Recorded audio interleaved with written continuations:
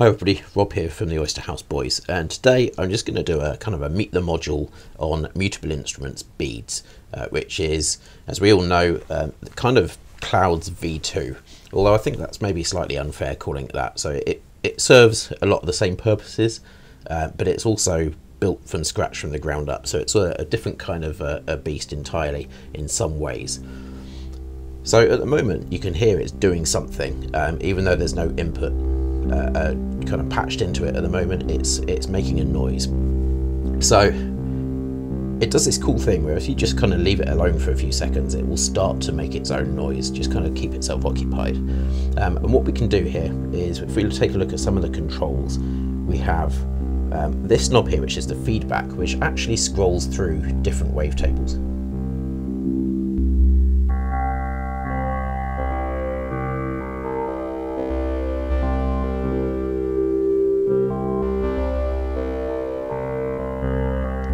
So there's quite a number of them in there, and if I find one like this, and then I move up to the time knob, in this particular mode it doesn't affect time, it affects filter cutoff, which effectively means that beads is a sound source in its own right. You don't have to plug in a VCO or sample player or anything, and you have control over pitch. Now what's really cool and makes this particularly playable, let's just choose a bit clearer. We also have an envelope here for these different pulses. Now the pulses are controlled by the density knob here. And we can either have evenly spaced beads, I suppose, or granules, or randomly. I'm going to stick with evenly for now, with just a few. We have this knob here, which is the size of those pulses. So at the moment they're actually in reverse. So we can make them quite clicky by putting on the shortest time, which is at this kind of like 11 o'clock position. And then we can increase them by turning the knob further around. We can change the envelope of those, the different beads or granules with this knob. So that's quite a soft, it's a kind of a softened inverted V. And we can go around to an up ramp, a down ramp, or square. Somewhere between the downward ramp and the soft V, I think, is quite nice. Just decrease that so we get a slight pluck. And what I can do now is, if I want it to actually play the pitch of this, I could plug in to this pitch jack here, and I'm just going to put this into, what shall I use for this? I'm just going to plug into the root of Instro's harmony, and I can just put this into kind of live playing mode.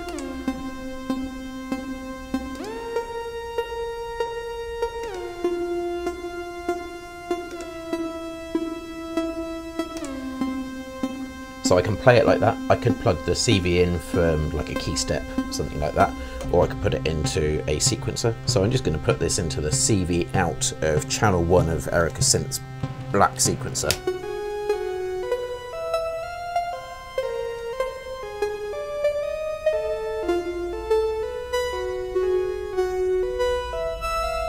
And tweak this to taste.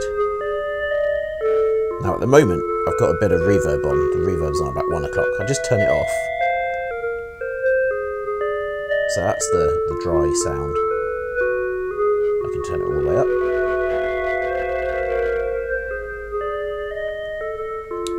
Okay, so I'm going to pull that out now, like so.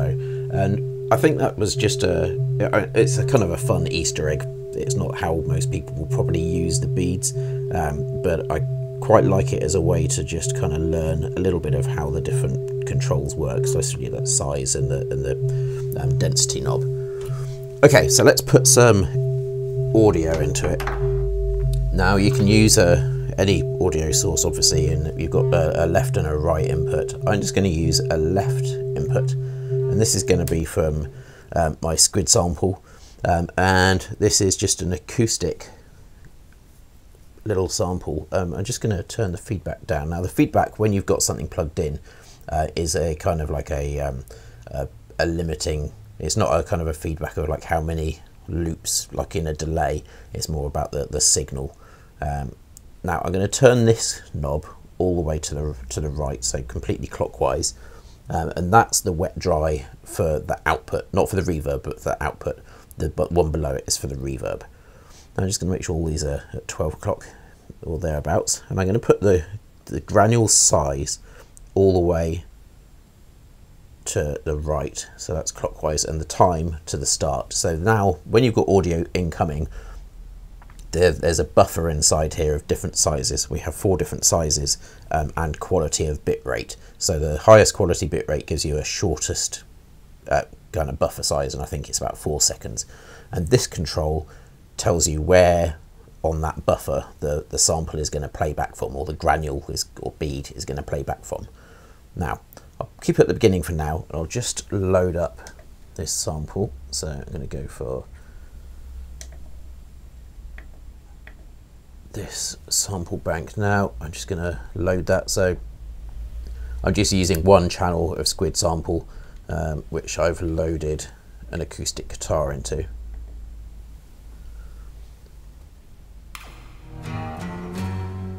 I'll turn the reverb down, play that again. If I turn it all the way left, actually you'll hear it. So if this is all the way left, it's completely dry, so you'll hear that coming in. I'll just play it again.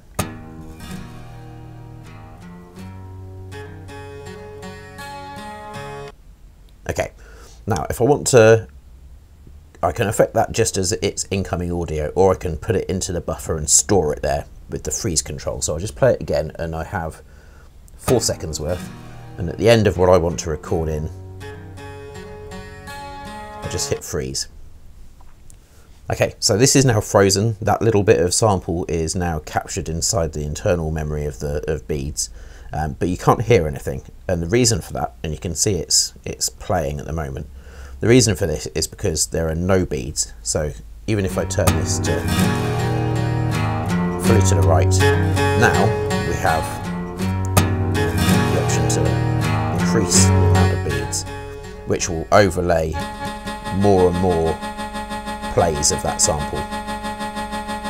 Or I can go less regular. So where this starts to become the kind of texture synthesizer is when we use this as the basis for a new sound. So I've shortened the length of the granule, which at the moment doesn't sound all that great. It's just a kind of a click.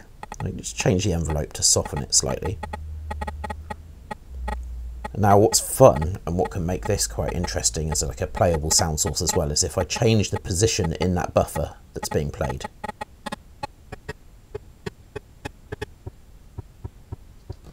Increase the size a little bit.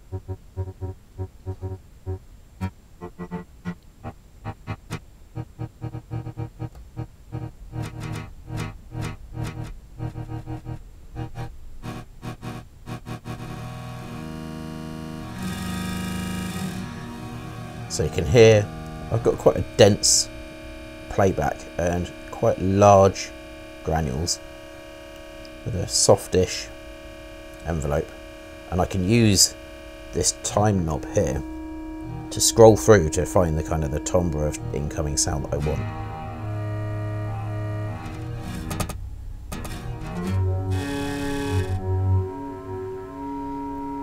Okay, so let's talk about modulation.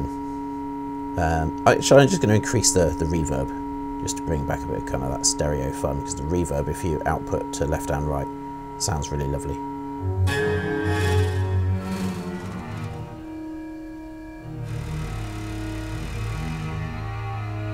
Okay, so one of the party tricks of beads is you don't necessarily have to input, you know, envelopes and LFOs or any kind of modulation here. It can do it itself to an extent.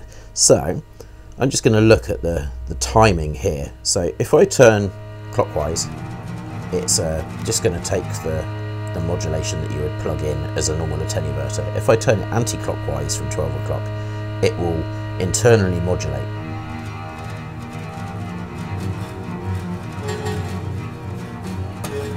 And the same can be said for some of the other elements here as well. I'm going to do pitch, just so we can play with a bit of pitch changing. It's going to get a bit pluckier. Might shorten the grains.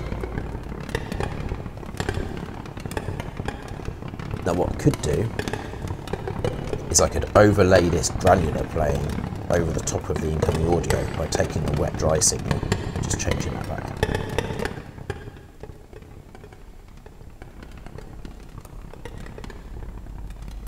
Now, the thing to remember when you're doing that is that the sample that you have captured in the buffer might not be the same as the actual buffer size. So I'm just going to unfreeze this and just play.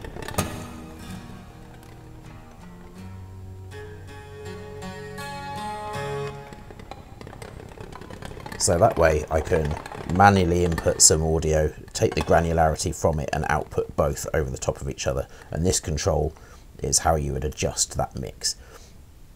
Now you can modulate this, you can modulate the reverb amount, and you can modulate the feedback as well, but you can only do one at a time, and that's what this button here is for. So if I press that, it highlights the control that's being modulated by this jack. So you could put something into there like an LFO, and it would modulate one of those three controls there.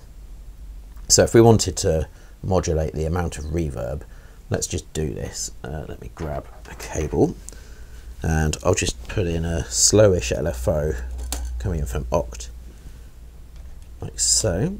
And then if I just click that a couple of times, it will come through to the density of, sorry, to the amount of reverb. I'll just get that back in the buffer.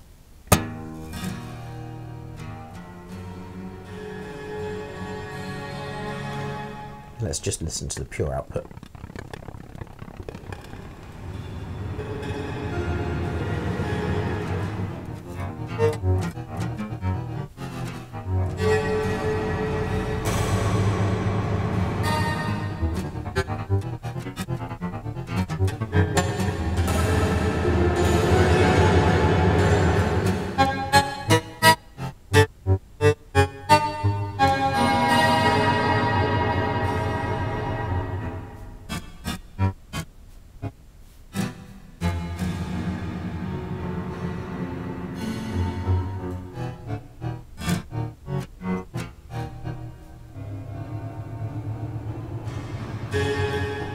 So I found the key to get some nice stuff out of this is to just play with the size and the time to find the balance between the kind of the chunk of audio you want to capture and the amount of it that you want it to play back.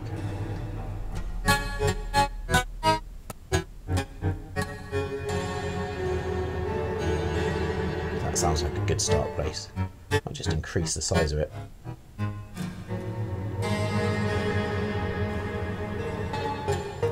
Make that kind of plucky. And now you can hear, as the LFO comes around, you can hear the reverb being added in kind of waves.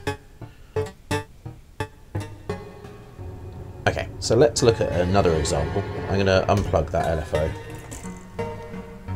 put the cable to the side, and let's look at just how you might take something like, let's go for just a standard VCO. Let's go for Erica Synth's Black VCO2, and I'm going to take a saw wave.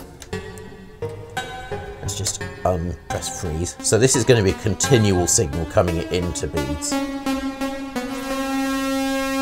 so. I'll turn down the reverb for a second, turn my grain size right down to minimum, time right to the start, and I'll go for a softish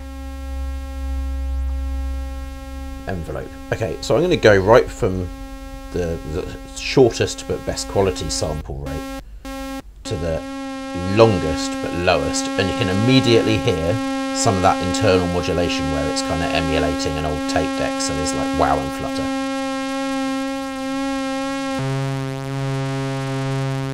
So I've got no pulse width or anything, there's no VCO modulation happening here, this is just a straight saw wave coming out of the VCO. All of that modulation you can hear is happening within beads. Okay, so what can we do with this? Well, I'm going to not freeze this, I'm just going to let the audio come in internally. And I'm just going to mix this. I'll turn it completely to the right for now so we can hear what we're getting.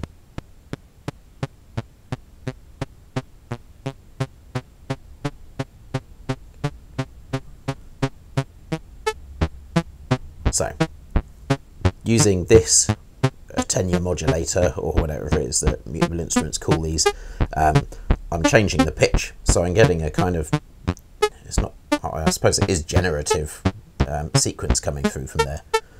Now, if I don't like this regular gate kind of effect that's coming through from here,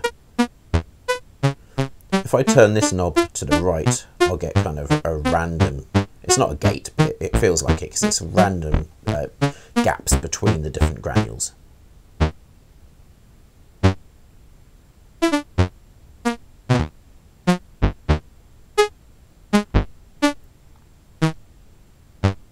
Now obviously I can still input pitch information using a sequencer or some other source. I could plug marbles into here to have a bit more control over how that modulation worked and how that kind of generated pitch information was happening. But it's quite cool that you can do it from within here itself. So I'm just going to increase the size. Now one thing you can see, it's kind of like 10 or 11 o'clock on this. On the size control, there's a little double marker, and that's the kind of shortest size of granule. If you turn it anti-clockwise from there, you actually get a reverse. So if I go to a plucky sound, that changes the kind of feel of that entirely, which is quite nice. So if I now increase the reverb,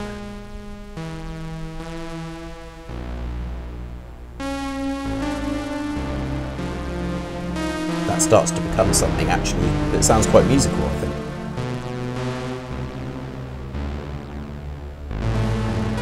I'm just going to go to the VCO and increase the octave.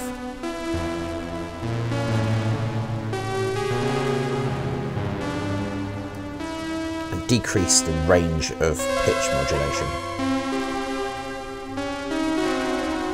Now you probably, hopefully, noticed that the pitch change, or the octave change I made on the VCO, took a little while to actually catch up with beads, or beads to catch up with the VCO, probably more accurate.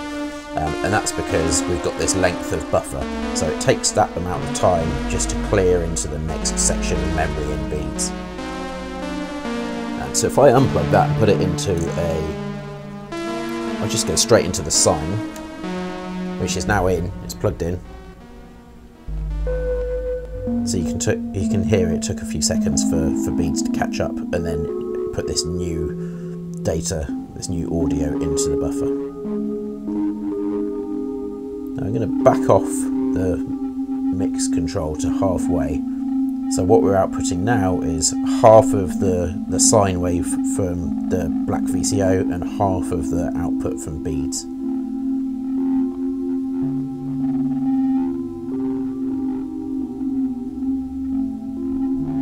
I think that sounds really quite beautiful.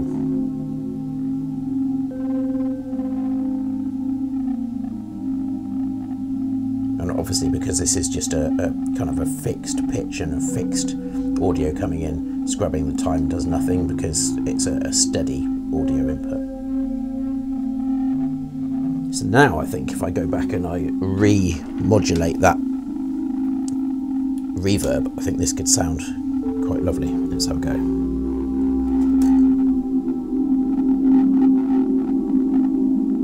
So there we've got kind of loads and loads. Now the reverb has died away a little bit, and you get a bit more of the plucky nature. I could, of course, just increase the wet mix to make that more obvious, so I'll let that run through once more.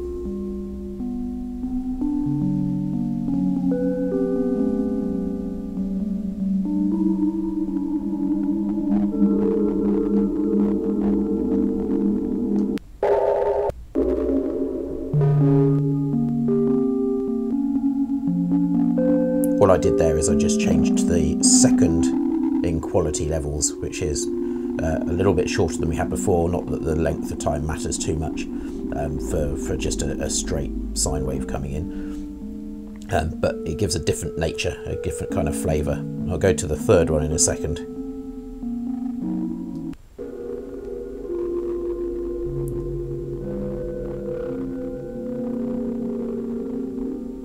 Okay, I think that sounds really pretty, and I love what this can do. I put all sorts of things into this. I played with the kalimba, which sounds quite nice, and plugging my acoustic guitar in, give a similar feel to how I played that sample at the beginning of the acoustic guitar sample.